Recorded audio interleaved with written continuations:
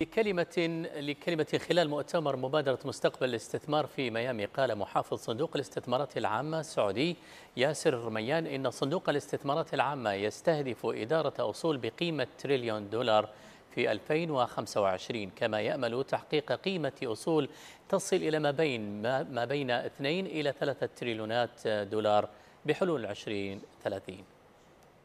The IMF was expecting that we will be growing in 2022 by 7.5% on the GDP. We have achieved 8.7%, making us the fastest growing GDP in the G20 countries.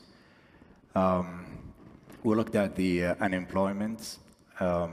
We lowered the numbers from about 12.5 in 2016. Now we are below 9%.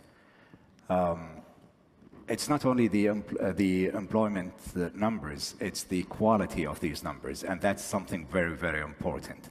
PIF, when the Crown Prince became the chairman back in 2015, we had $150 billion assets under management. Today, we're around 650 billion. And our target by the end of 2025, we want to go to $1 trillion.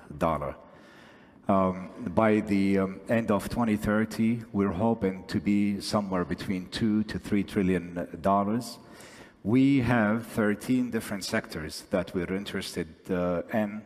We have established so far about 71 companies. We've created more than 500,000 jobs, and we want to create 1 million jobs, additional 1 million jobs by the end of 2025, both direct and indirect.